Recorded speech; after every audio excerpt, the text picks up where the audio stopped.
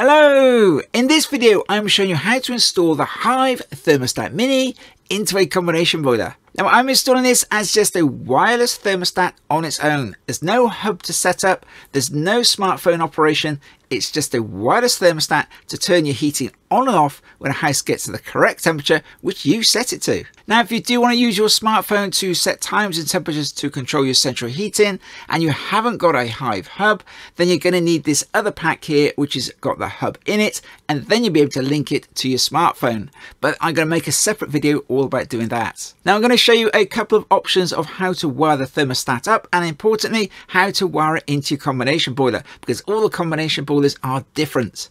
If you want to install this mini thermostat onto a traditional system, then I made a separate video for doing that because the wiring is completely different. I'm going to show you how to pair the two units together, and if you're having trouble getting them to connect, I'm going to show you how to factory reset the thermostat, which then allows them to connect. At the end of the video, I'm going to show you lots of different combination boilers and how to wire the thermostat into them. Just before I get on with the video, I want to quickly let you know I've made another video which is all about this unit. So what's inside the box, because there's no screws or wall plugs in here, the stand options you can use, how to use the menus once you set it up, and again more information about wiring it up. If you want to watch that video, I'll leave it in the cards above now, and of course you can find it down in the description, where there's also lots of other really helpful links to other videos I've made. Right, now let's get on with this video. So here's our combination boiler, and this is an Ideal Independent. And I've been called to this property because their wireless Honeywell room thermostat has finally stopped working.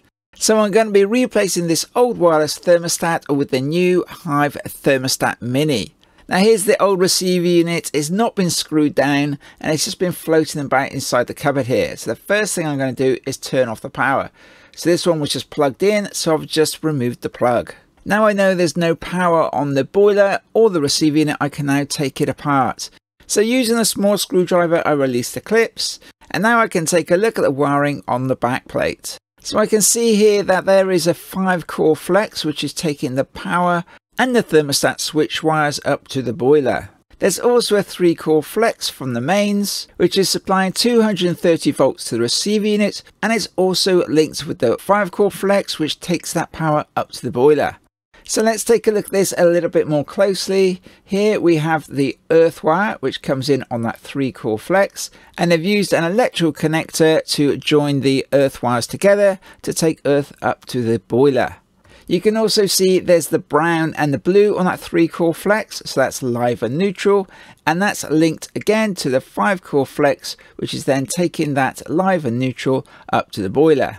And then we have the black and the grey, which are the 2 switch wires to turn the boiler on and off. Now these switch wires will be wired into the circuit board on the boiler. These could be low voltage, say 24 volts, or they could be high voltage at 230 volts. One thing which is absolutely clear is that we must not muddle these wires up. If we do accidentally muddle them up, we could easily blow the printed circuit board on the boiler, and you definitely don't want to be doing that because they cost in the region of £200 plus an installation fee. So if you're in any doubt, always call a gas registered engineer.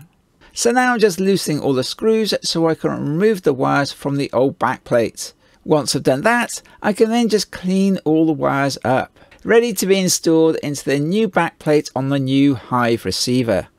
So all I'm doing here is pulling the wires straight and then twist them around to make them into a nice clean straight point, which I can then just install easily into the new backplate on the Hive unit. And there we go, they're all done now. So now I'm going to wire up the receiver unit. So now I need to loosen the 2 screws on the bottom of the receiver. I'm not going to remove them completely, I just need to loosen them off so the screws go below the receiver, like that. The receiver then hinges away from the back plate, like that, sort of hinges from the top there. And then we got the receiver unit and we got the back plate just here. So I'm going to put the receiver unit to one side, keep it safe. Now I'm going to loosen all the screws on the back plate which are going to be used. Now if we take a look on the back of the receiver unit, you'll see that there is a wiring diagram showing exactly which wires we should be putting where. Why Hive has made this diagram so small, I don't know. But you can see there is a live and neutral, supplying power to the unit, and our switch wires are on 1 and 3. So I'm now going to loosen off screws live and neutral, and also terminals 1 and 3, and because we have an earth wire, I'm going to also loosen off the earth connection as well. Now I've turned it upside down so that when I loosen off the screw, I can see the little plate underneath the screw, which then drops down and I can see how much space I've got to put my wire into. Now I could screw the back plate to the wall first of all, and that might make it easier to insert the wires and screw them down, but if when the back plate is fitted to the wall it's in an awkward position, it's much easier to install the wires like this and then screw the back plate to the wall after you've completely finished wiring it up. You can see with this installation the receiver unit is right on the back wall where it's a bit tricky to get to. I'm just going to trim back some of these wires because some of them are a little bit long and there'll be lots of wire hanging out at the bottom of the clamp, and I don't want lots of wire hanging out. That's unsafe. So now I've got my 2 live wires, so that's power coming in and power being taken up to the boiler. Now here's a little tip for you: if you turn it upside down and give it a little shake, the plate drops down and then it's much easier to insert the wire. Now this can be a little fiddly and you definitely need 3 hands. But you can see here I'm holding the plate and I'm also holding the 2 wires. I can then do up the screw, keeping the wires in place until the screw is nice and tight. And there we go. And then after I've done that, I just want to give the wires a little tug just to make sure they are nice and secure and they are not going to be pulled out. I can then continue with the rest of the wires until the plate is fully wired up. Now if you have got 2 wires, sometimes it's much easier just to twist the 2 wires together and then it's much easier to insert them. And there we go, that's my neutral wires now done. Then I continue with the rest of the wires and I just finish off with the earth wire. And there we go, that's it, all wired up. I got my live coming in and live up to the boiler. We got our neutral coming in and a neutral to the boiler. And we've also got the 2 switch wires on 1 and 3. And of course there's also earth to the boiler as well. Now something I'm a little bit annoyed with myself here, I've left these wires a little bit long. I should have cut them back much shorter. So if I'm leaving them like this, these wires are going to be hanging out to the bottom of the receiver unit. And that's not really acceptable. But if I just curl the wires up a little bit inside, then I can cut a little plastic piece on the bottom which kind of clamps the wires. That'll hold it in place and that'll be perfectly okay. So now I'm just going to use my side cutters and just carefully cut that bit of plastic on the bottom there. I can then just carefully break it out like that. And then that should be the perfect size to hold these wires nice and snug.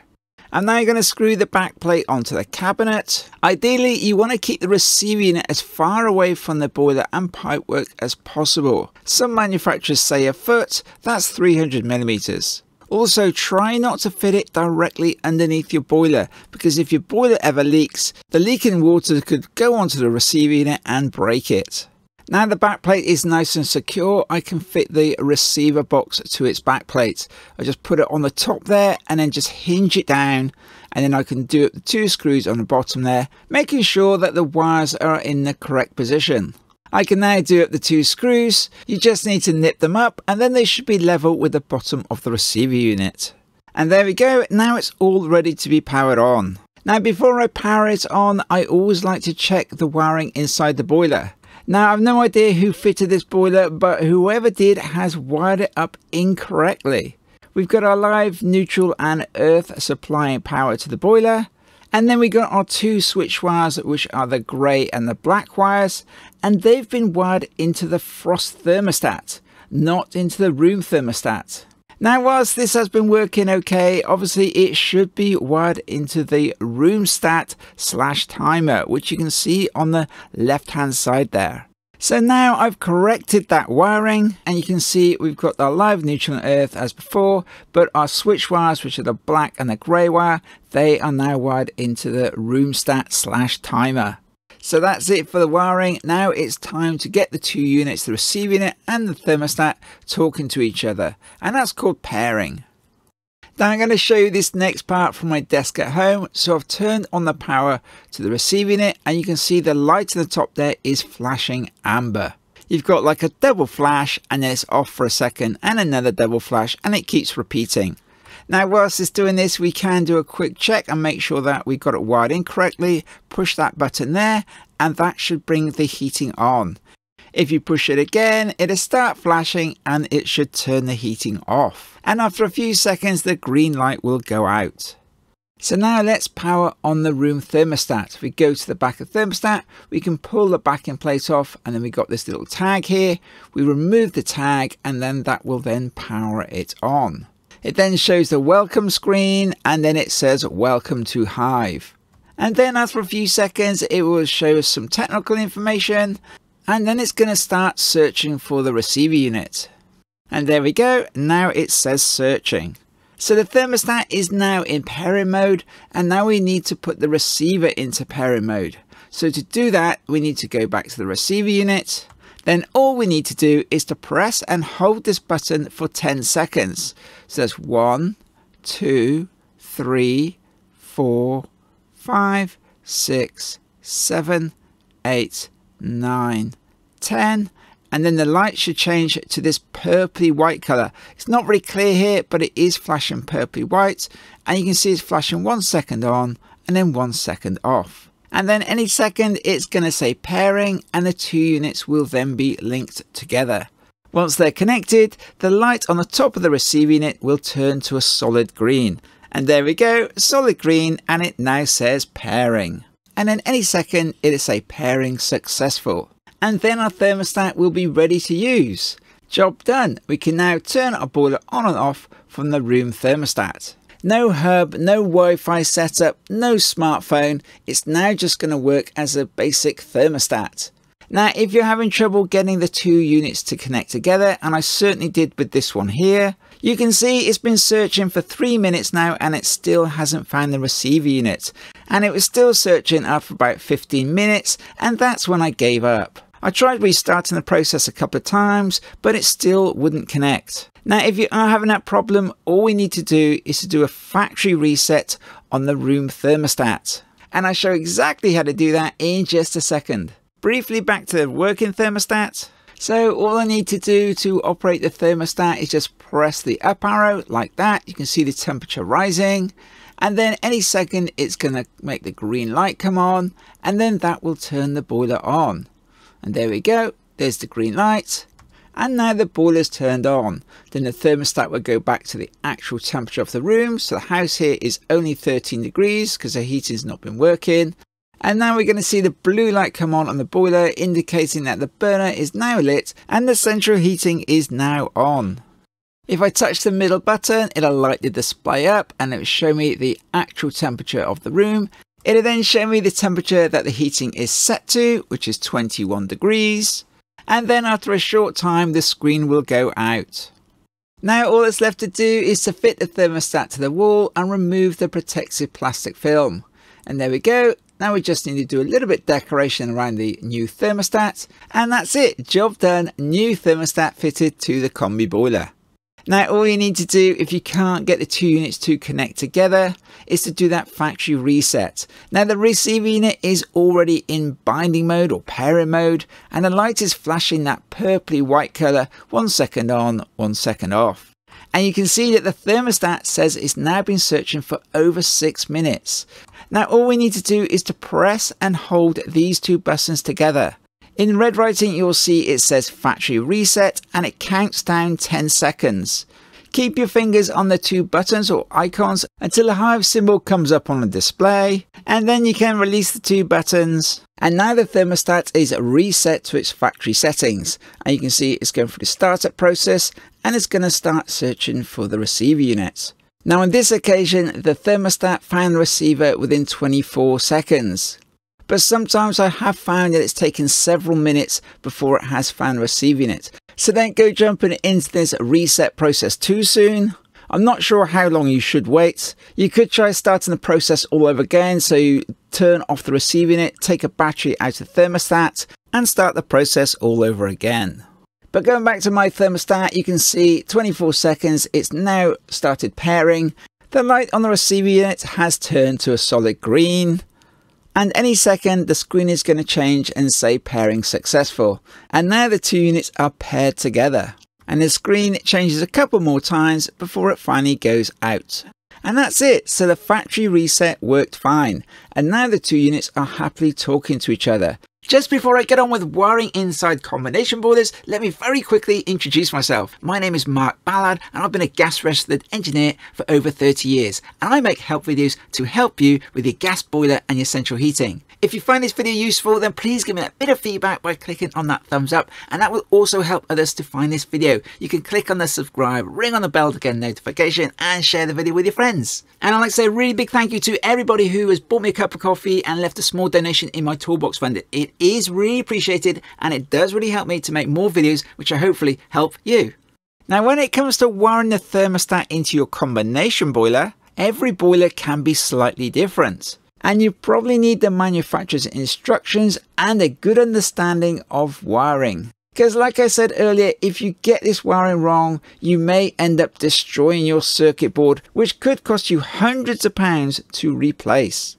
And I must point out, as being a gas registered engineer, that only someone who is deemed as being competent should remove the cover of a gas boiler. So for your own safety, if you're in any doubt, call a gas registered engineer, and I'll leave a link in the description below to the UK gas register where you can find a local gas registered engineer.